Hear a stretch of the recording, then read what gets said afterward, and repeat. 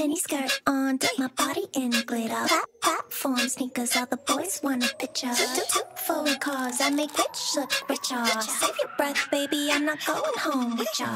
Mini skirt on, dip my body in glitter. Platform sneakers, all the boys want a picture. Two foreign cars, I make rich look richer. Save your breath, baby, I'm not going home with ya. This is Fujifilm X-H2S. So officially, this is the very first time to review a non-Sony camera in this channel. So let me tell you why I picked this up for today's video. But this is not sponsored by Fuji, I just rent this to try this out by myself. So I've always wanted to try Fuji cameras because a lot of people is saying Fuji cameras are so much fun to shoot, like this, instinctive, classic look build quality and nice color science and so much fun film simulation. Since I started to film photography and I love it so much, I have been wanting to try Fuji cameras to experience the great digital photography life. First, I was gonna try X-T4-T5. It's a good, fun camera, right? But before I know, Fuji released this great hybrid camera with a high video spec. And it seems it's fun too, according to Fuji users. So simply, I just wanted to touch this camera. I know most of you guys are Sony shooters, including me, so even if I really love this camera, switching to Fuji from Sony is not gonna happen at this point. But I thought trying other companies' camera is good for expanding my perspective and creativity. Also, I wanted to show you guys something new to this channel. Even though you're not gonna buy Fuji camera at all, this video is gonna be so much fun as always.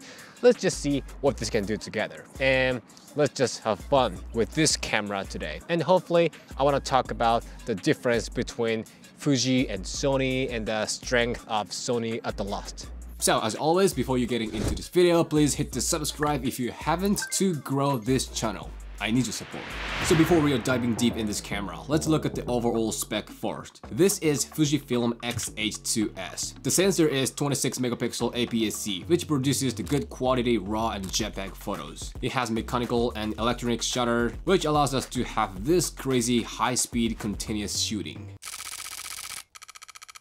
Also, video spec is amazing. 422 10-bit ProRes HQ, 4K up to 120 FPS, 1080p up to 240 FPS. And this has 6K video, F2 film simulation, 7 stops IBIS, face detection autofocus.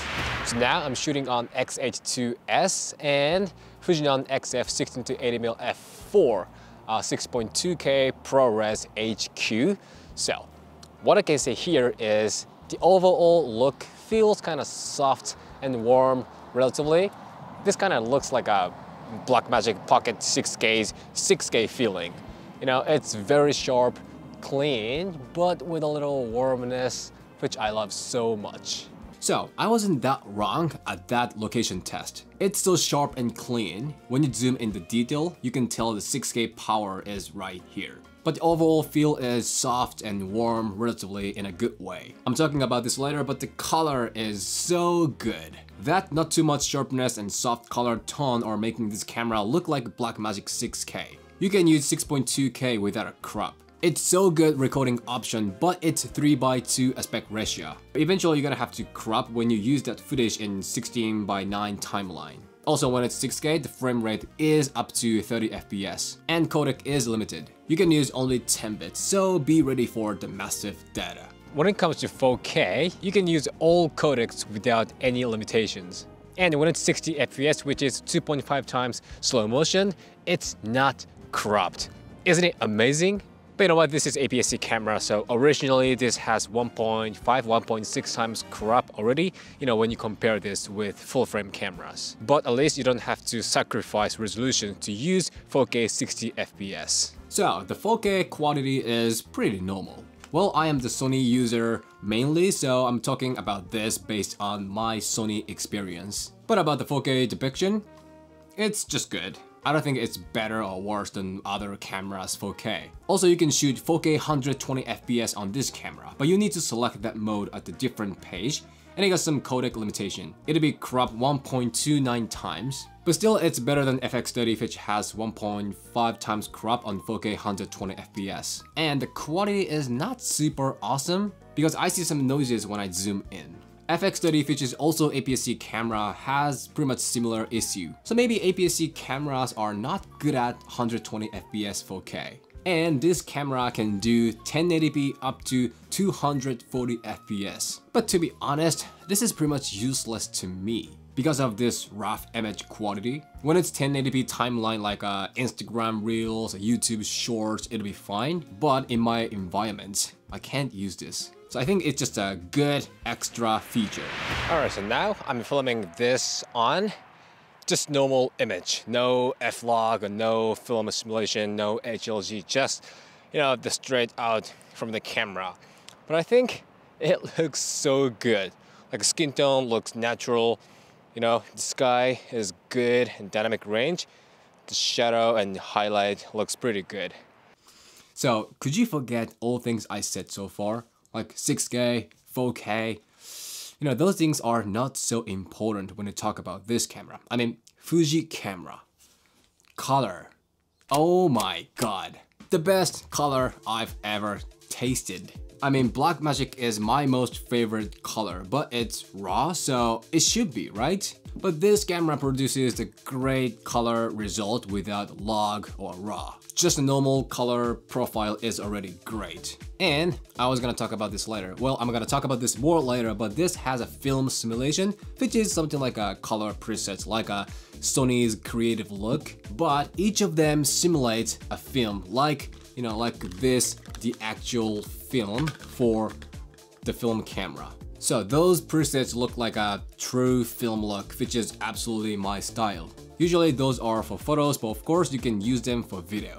I'm diving so deep in this film simulation in photo part. Also, this can shoot log, which is F-Log2. Honestly, the log quality, F-Log2 depiction is pretty normal again. There was nothing so special like the original color and film simulation. But like I said, the color science is different from Sony originally, so the way it's color graded was different. It's hard to explain, but this has certain uniqueness. Like Sony tend to have magenta orange feel. This tend to have more like a blue-green-ish feel. And I remember that the actual Fujifilm's film has the green-blue power a lot. Like this photo was shot on a film camera with a Fujifilm. This is originally shifted to green, so I guess that is Fujifilm thing, maybe? But I found some noises on shadow sometimes, even though there was the exposure enough. That is not a crucial weakness, but as the Sony user, I thought the log quality is slightly better in Sony. The low light performance is not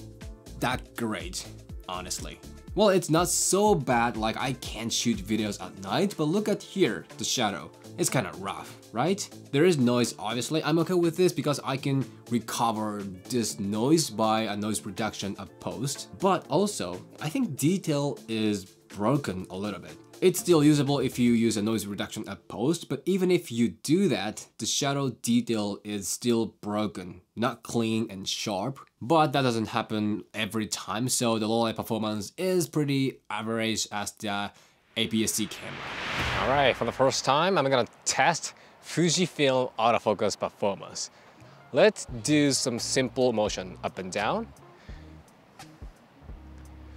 Whoop.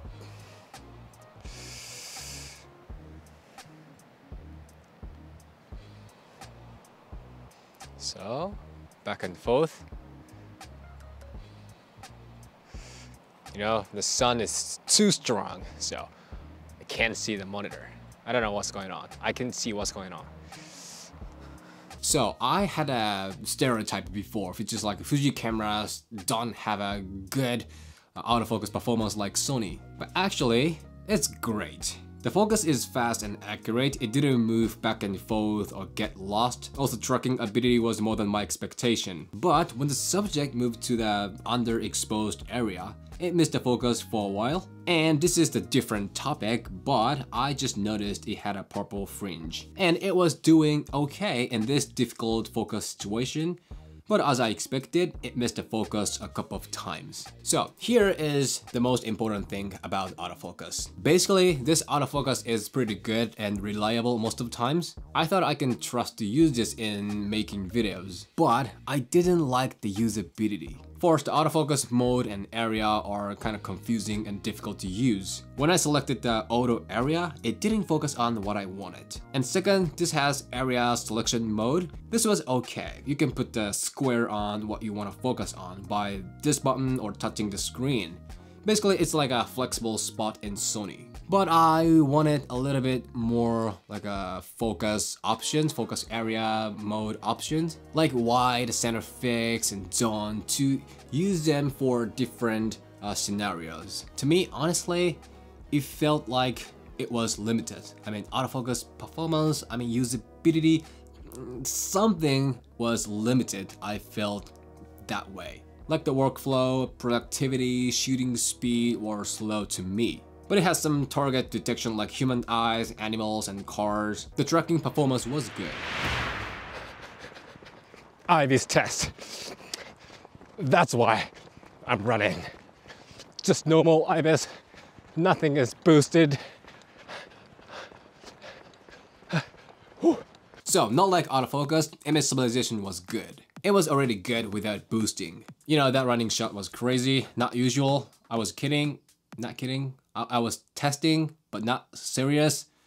But anyway, it was too much for the normal IBIS mode. But for this type of documentary, walking around from behind shot, the normal image stabilization mode was pretty enough. It was naturally shaking, but reduced the big up and down shakes. If you use IBIS plus DIS, I guess something like a active mode in Sony's image stabilization. Of course, it was shaking, but considering how fast I was moving and how strong the camera was shaking, I can say this IBIS managed it really well. Maybe it's pretty much close to Sony or even slightly better than Sony. I don't know yet, but that was that good. But you know what? It was difficult to be stable in this slow panning shot. It was shot on normal IBIS 80mm. It was difficult to get the smooth panning shot. Okay, now let's talk about the build quality. Okay, first of all, I love this look. It looks like a pretty normal modern mirrorless camera, but the material is so gorgeous. It looks very classic. It's not that big and heavy. It weighs about 1.5 pounds with battery and card. Feels like A7 IV, but I like this grip better. I think this part is doing great job. I like this mode dial at left and nothing is at right. And look at this overall flat design. So this is very classic and solid, sophisticated design, but the usability is also good. First of all, this has 7 custom dials like 1, 2, 3, 4, 5, 6, 7. And this has 12 custom buttons like 1, 2, 3, 4, 5, 6, 7, 8, 9, 10, and here is a small one, like 11 and 12. So those buttons and dials give me the good instinctive usability without sacrificing the design. Although it feels a little weird without the wheel here like Sony, and this structure is new to me. So now it's a little confusing, but if I get used to this, I'm sure I think I like this build quality better than Sony. Anyway, the overall design is so cool. And this has full-size HDMI, microphone, and headphone, although I don't like this cover. So headphone and USB-C. And I think the viewfinder and this monitor are better than most of Sony's camera. I had no problem with Sony's viewfinder and monitor, but after using this, now I like those better. But what I hate was the speed.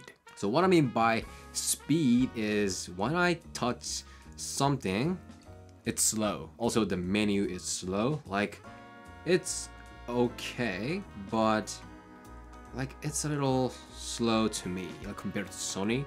Like, you know what I'm saying? Like it's not, you know, that smooth. Come on, quick menu. Yeah, something like this. And usually cameras wake up from sleep mode by touching something. Most of the time it's shutter button. So now it's on and this is on sleep mode. So I'm gonna push buttons, button, but this doesn't wake up. So this bothers me a lot. So when it goes on sleep mode, I have to turn it on and turn it on again. Also, there is one more thing, like when you zoom in quickly, like you see the exposure changes so fast, but the actual exposure doesn't change, but it gets darker or brighter on screen when you zoom in and out. That was also what I didn't like about this camera. And what I like most about this camera is the sound. Like,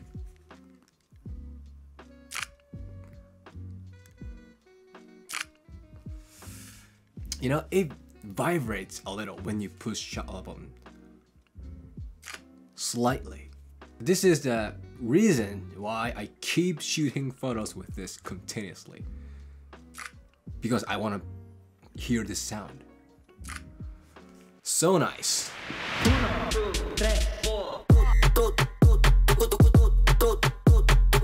Okay, here we go. Finally, I can talk about the biggest attraction of this camera, which is photography. So about the raw quality. Color is so good. In a good way, it's very normal. I don't know how to put, but it feels a little like nostalgic, something like that. Like it has a certain, like a world, certain uniqueness. But still, it's normal, still natural. But you know what? I shot about 1500 photos with this camera for this review, but over 1400 photos were shot on JPEG. You know what this means? Okay, here, let's have the main dish of today's video of this camera. JPEG and film simulation, the golden combo that made me want to buy a Fuji camera. Absolutely the best photography experience with a digital camera. I almost felt like I was shooting on film, but actually it's digital, so I don't even have to care about the remaining films. So I guess what I can describe how I feel about this camera is like OMG. I love this so much. First of all, the standard JPEG color is already great. The image is already finished when I pushed this button. And all film simulations were lovely. But here are my most favorite films: Classic Neg, Classic Chrome, Pro Neg, High, and Acros, which is black and white. Those 4 film simulations were forcing me to take a picture continuously, 1400 photos. So it's impossible to show you all photos I shot with this camera. So please go check my Instagram. I'm gonna post photos shot on this camera. So when it comes to photo autofocus, just single AF for single shot mode, it was actually good. Using single autofocus and walking on a street and snapping by one hand, the flow was so smooth. Everything was flowing like a river, going along with the vibe of the city. Again, how was it? The first Fujifilm review in this channel. I hope you guys are having a great time here. So, I know exactly what I want to say about this camera at the conclusion. If you want to have a perfect, I mean there is no perfect, so almost perfect and reliable camera, still the Sony is the one. Especially the video performance such as log quality and autofocus performance, it's slightly more reliable in Sony. And in photography too. If you need the serious workhorse camera which can handle many different difficult situations, Sony photo specialized camera is wise option. But this Fuji X-H2S is so much fun camera to shoot with. With Sony, it's fun too, but I think it's a different kind of fun. Sony is more like a business use, and this Fuji particular X-H2S is more like art crafting style, you know what I mean? So here, there is one thing that bothers me a lot right now, at this point. That is, I want to have a Fujifilm camera. Come on. But not for video, because I have Sony A7III, FX30, Blackmagic 6K, and I can rent whatever I need at that moment, so I don't need the video cameras, but I want a compact, you know, street snapping camera such as Fujifilm X-E4 or Fujifilm X100V. Maybe I'm gonna try it and see how it goes. And I think I will talk about that on my second channel. Or if you guys are interested in that, I can make a video about that here. So this video became a good experience to me. This camera made me realize something that I wouldn't with Sony, which I always shoot with. That is, camera should be fun. You know, those things look like a electronic machine which don't have a soul of people who made. Especially Sony's look like that strongly, like Sony A7R5 X30, made for professional shooters who needs the power to drive their creativity endless. It looks like a machine, you know what I'm saying? But I didn't feel that slogan that much from this camera. I felt it's more like a craft work. I can feel that from this design and the response to my action. Those things give me the joy of shooting. But after using Fuji, now I can feel some emotional stuff from Sony. Obviously it's different from Fuji, but I can feel the passion to create the best performance without any compromises. And I like that spirit. And when I think about what I want to achieve, the Sony's spirit is close to mine, but as the different side of myself, I can sympathize with Fujifilm's spirit. So that's why I want to have a Fuji camera, so I gotta talk to my wallet. But anyway, this camera made me realize the camera is so much fun, and thanks to this, now I love Sony's camera more than I used to. So what I want to say is, when you have the moment to buy a camera, I think it's a great idea to prioritize the fun and the joy. Maybe that will give you the amazing and joyful camera life. Okay, that's it for today. If you have any questions, just shoot me anytime, anywhere. And if you like this video, hit the subscribe and like, and I will see you in the next video. じゃあまた。